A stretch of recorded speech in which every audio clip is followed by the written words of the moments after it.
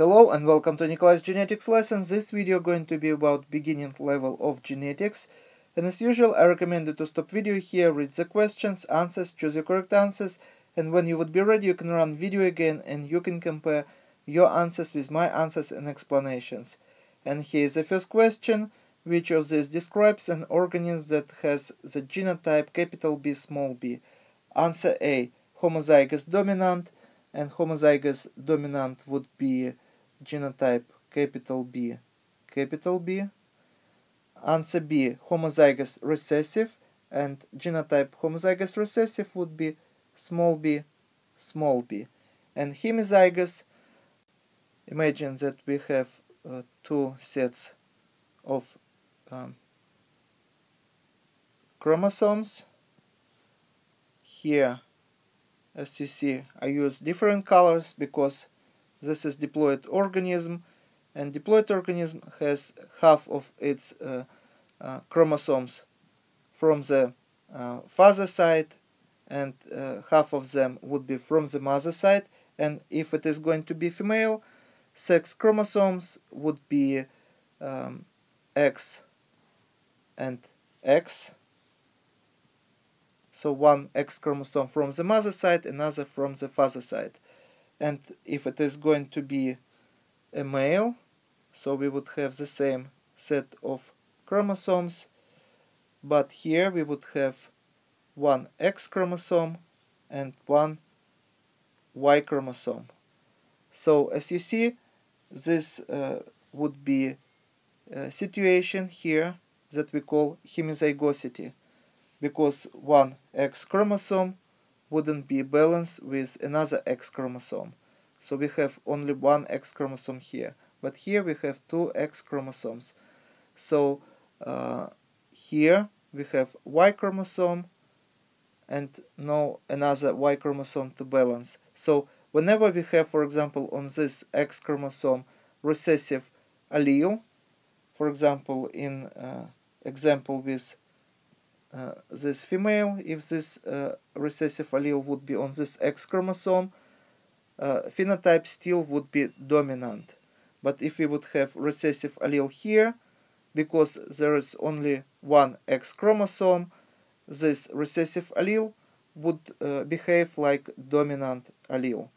So once again, such situation we call homozygosity. So all the males would be hemizygous. So which answer to choose? Actually, the correct answer would be answer D, none of the above, because genotype that is capital B, small b, we call heterozygous. And this is not the same what is a hemizygous. So next question, a white mouse whose parents are both white produce only brown offspring when mate with brown mice. The white mice is probably, and once again here four answers to choose from, and imagine that here we have genotype of brown mice that is going to be capital B, and white mice would be small b, small b. So here we have two parents who is going to be one homozygous dominant, another one homozygous recessive, and all the genotypes of all the progeny would be capital B, small b, so heterozygous. But phenotype would be the same as this parent, and those genotype would be intermediate, but phenotype would be the same as of the parent on the left. So all of the offspring would have dominant phenotype. And the correct answer would be, once again, in our question, we are looking for the genotype of the white mice. That is going to be homozygous recessive. So our choice would be answer B.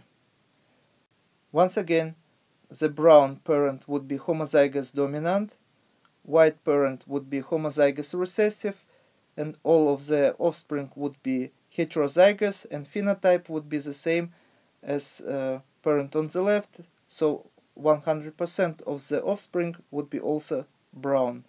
And answer D, haploid, is a wrong answer, because all mammals are diploid, and haploid only can be gametes, egg cell or sperm, and haploid can be some of the insects. For example, this can be bees. They have haplodiploidy sex determination system. In this system, males, who is going to be drones, would be haploid, and females, who is going to be queen and workers, would be diploid. Also, this system can be found in ants and wasps. And this is not our answer today. Our answer, homozygous recessive, would be one of these parents who is going to be white. So this is all for today. Thank you for your attention. Please subscribe for my new videos that I post almost every day. Thumbs up if you like this video. Please write your comments, questions if you have any, and see you in the next video. Goodbye.